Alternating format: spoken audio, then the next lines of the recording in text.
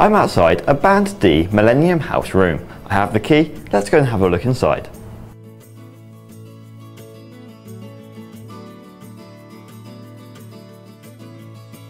So as you can see, we have a wardrobe, a desk with some shelves, a bed and a notice board, and just next to the door there is an ensuite. Your room is fitted with a large window. It has both a vent and a main opening. The vent is useful if you want a bit of air circulation without the window actually being open. To open the vent, simply grab it from above and pull it forwards.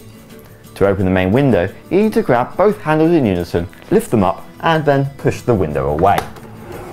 So you may get a little hot and you may get a little cold, so you probably want to be able to adjust the temperature of your radiator. In here, there is simply a control next to the radiator. Turning it clockwise turns the radiator off, and turning it anti-clockwise turns the radiator on. The lights in your room are simply controlled by the switch next to the door. As well as the obvious storage in your room, such as the wardrobe, the drawers and the shelves, there are more places to put all your stuff, such as the space above the wardrobe, underneath the desk and even underneath the bed. The lights in your room's ensuite are controlled by a switch just outside the door. You will have a basin, a shower and a toilet. The toilet simply flushes by pushing the handle on the cistern. Your shower has two controls. The front control adjusts the temperature and the rear control adjusts the water pressure. If you wish to connect your computer to the internet whilst in your room, you'll need to use an Ethernet cable, but these are provided. They simply connect between your computer and a socket on the wall. If you wish to power your devices, then there are 13 amp sockets provided.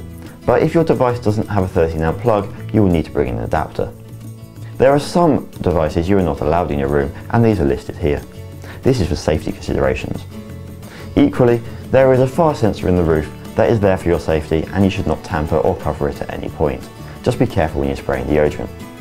If you hear the fire alarm going off, then you must evacuate your room immediately and report to your court reception. So your kitchen will look a bit like this. Every person will get two cupboards, an upper cupboard and a deeper lower cupboard. Your kitchen will come complete with a sink, an electric kettle, a toaster, an electric oven and hob, a microwave, some chairs and a table, as well as a fridge and a freezer. Your kitchen will get cleaned regularly, but you'll have to make sure you do your own washing up and keep it tidy. And remember, never leave your cooking unattended. When you leave your room to go out, remember to always turn your lights off, shut your doors and shut your windows. And we hope you enjoy your stay in university accommodation.